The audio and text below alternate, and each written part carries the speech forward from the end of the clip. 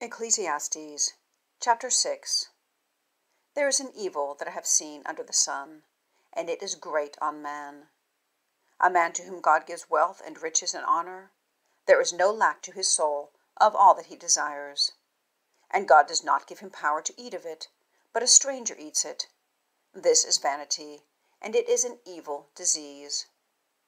If a man begets 100 and lives many years and is great, because they are the days of his years, and his soul is not satisfied from the goodness, and also he has not had a grave, I have said, better than he is the untimely birth. For in vanity he came in, and in darkness he goes, and in darkness his name is covered, even the sun he has not seen nor known. More rest has this than that. And though he had lived 1,000 years twice over, yet he has not seen good. Does not everyone go to the same place? All the labor of man is for his mouth, and yet the soul is not filled.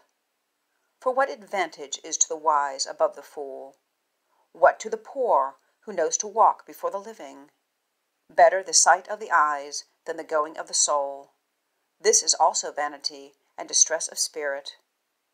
What is that which has been?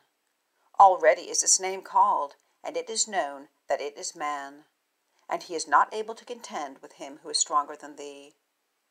For there are many things multiplying vanity. What advantage is to man?